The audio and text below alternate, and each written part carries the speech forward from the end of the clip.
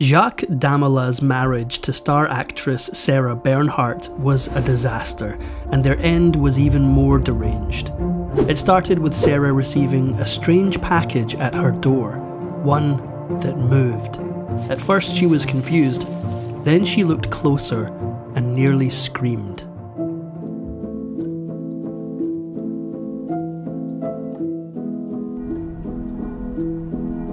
There have been dark heartthrobs for centuries, but no one was as messed up or as alluring as actor and all-round bad boy Jacques Damala.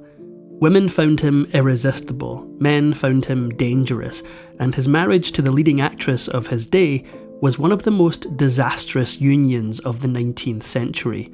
Born in 1855 to a wealthy Greek family, at a young age he developed a taste for fine wine and finer women, and he knew just how to get both. Just after finishing school, Damala came up with an ingenious plan. He began pursuing diplomatic studies around France, even though he actually harboured secret dreams of becoming an actor. So why diplomacy? Well, partly because it put him in the path of elite members of high society. He understood that connections were everything. Damala was a man about town in Paris and quickly got a much shadier reputation. Even as he mingled with powerful men, those same men were constantly worried their wives would catch one glimpse of Damala and fall in lust forever. Damala was tall, dark and handsome, with a devil-may-care demeanour. People simply couldn't ignore his looks, and he was called the handsomest man in Europe. Damala was absolute catnip to the rich, beautiful ladies of Parisian society, and by the time he was in his mid-20s, he had seemingly seduced every ineligible woman in the French capital. Thanks to him snagging numerous men's wives, they began calling him the most dangerous man in Paris. But he was dangerous not just for the nervous husbands, but also for the lovesick married women who followed him wherever he went. Damala was something of an obsessive, as in he was obsessed with women, with himself, and soon with making it as a stage actor.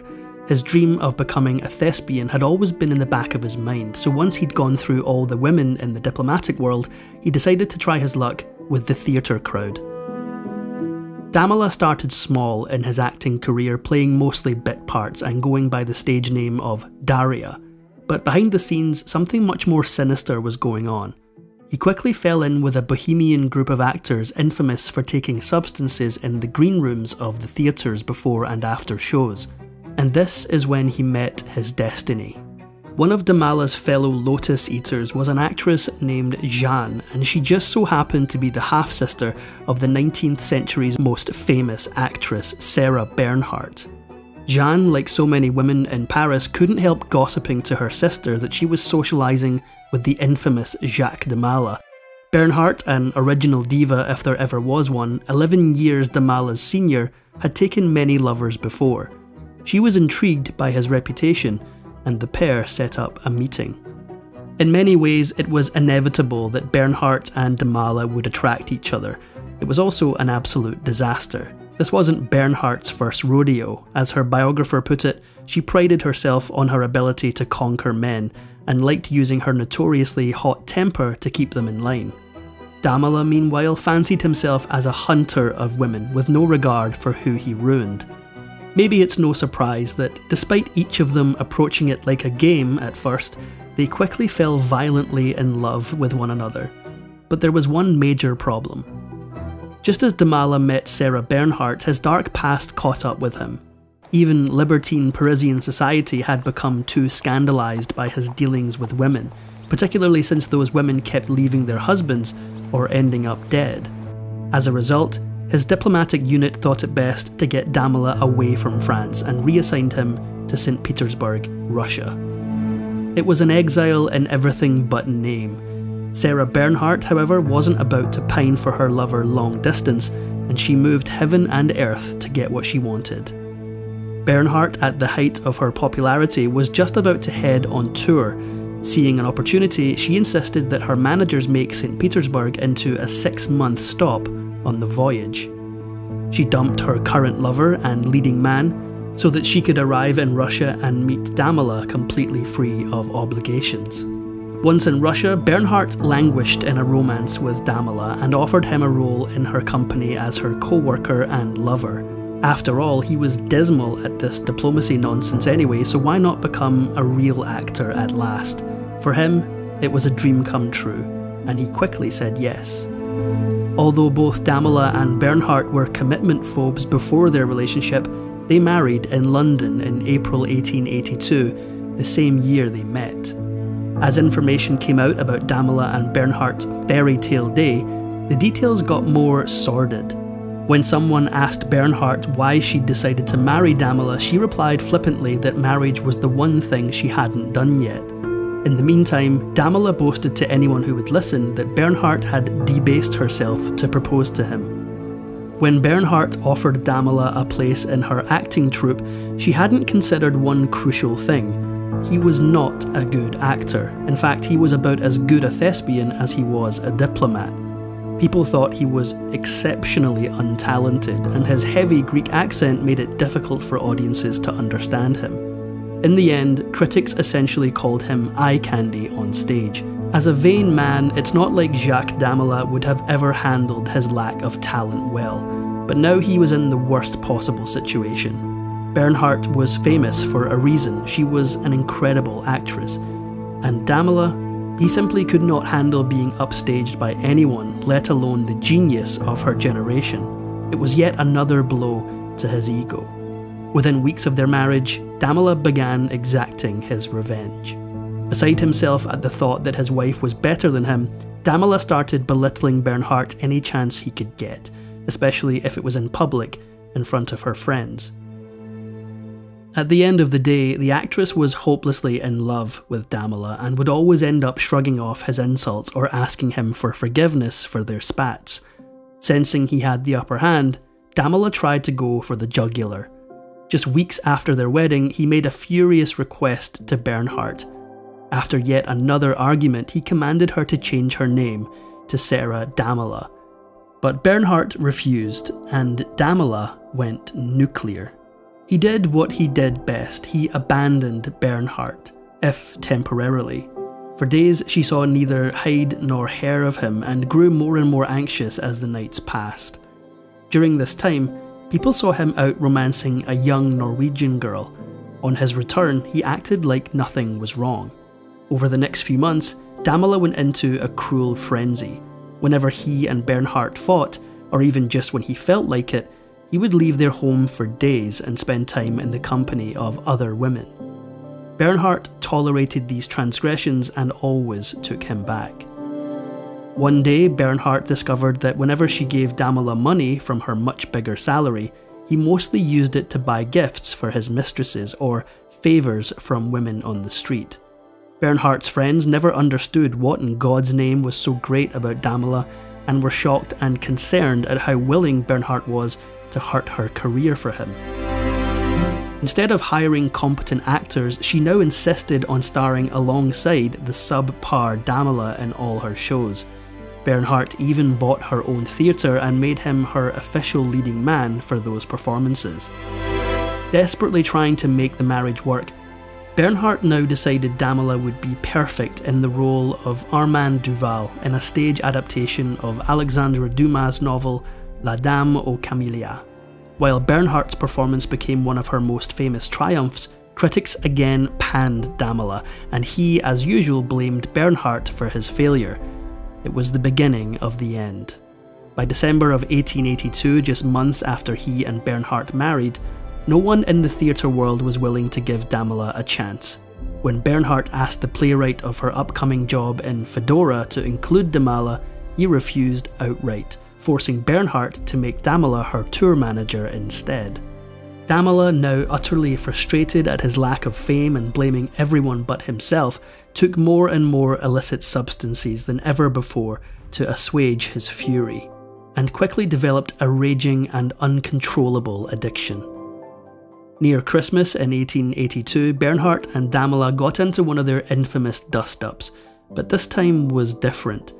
Bernhardt insisted she would no longer bankroll Damala's various addictions.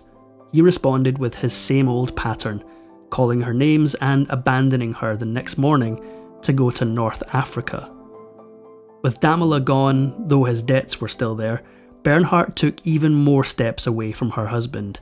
Namely, she found a new lover and went on tour in Scandinavia, determined to stop caring about her human wrecking ball. He no longer had such a hold on Sarah, but she did give one last attempt at saving him. Using her money and influence, Bernhardt asked pharmacists to stop giving him medication that only fed his addictions, and even put Damala into a clinic to try to kick his habits. When that didn't work, she set him up in a hotel on the outskirts of Paris.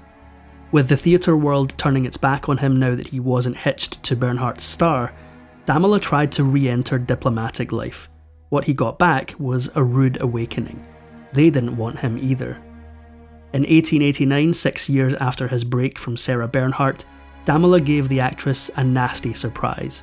She received a message from her estranged husband, and the words shook her to her core. In the letter, Damala told Bernhardt that he was both penniless and dying, and begged her to take him back one last time. Bernhardt had never stopped loving Damala, and without a second thought, she cancelled her obligations and rushed to his side. In the next weeks, Bernhardt nursed the ailing Damala back to some semblance of health, and forgave him all of his sins in the process. Bernhardt made him promise to curb his habits, then cast him again as Armand Duval in the revival of Dame aux Camélias. She was hoping for a triumphant comeback of both their romance and Damala himself, but she wasn't going to get that. Before, critics had ridiculed Damala's limited acting ability, but they at least acknowledged his devastating good looks. Their reaction now was truly depressing. Damala was a transformed man, and not in a good way. Older, haggard, clearly still ill and struggling with addiction, he fumbled his lines and generally reminded everyone that the Grim Reaper comes for us all. Despite his promises, Damala's addiction was too strong to let go of, and it only got worse during this period. It led to even further displays of bad behaviour and rapidly diminishing mental capacity. At one point, authorities found Damala undressed and running through the Hotel de Ville in Milan, which had him spending a few nights behind bars. At this point, Bernhardt and Damala were on and off again, and the increasingly addled Damala seemed to delight in ruffling her feathers. One evening, he even decided to sit in the front row of her new play and make faces at her the whole time, earning him a beating from Bernhardt's new lover. Soon after Damala sent Bernhardt his message begging for forgiveness and help, an extremely disturbing gift showed up at the actress's door. That gift? A bouncing, illegitimate baby girl. Damala had been sleeping with a theatre extra who had the baby, and then decided to dump the little girl with Bernhardt as a particularly cruel message.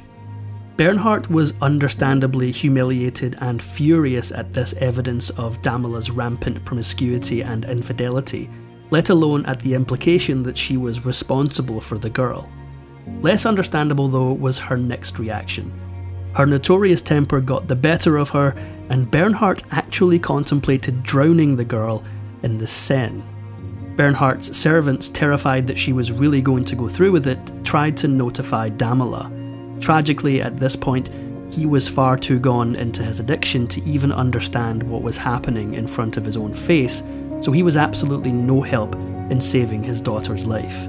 In the end, one of Bernhardt and Damala's friends took in the girl, no thanks to either of them.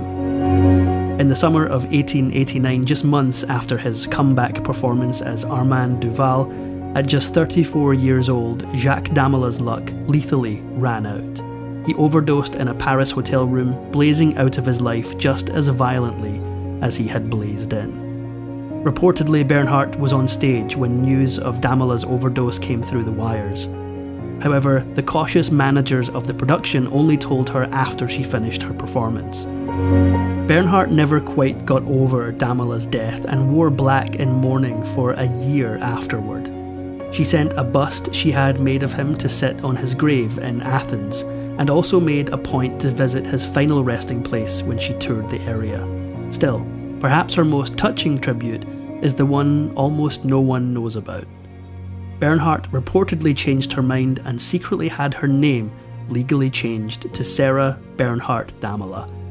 She used this name until her death in 1923.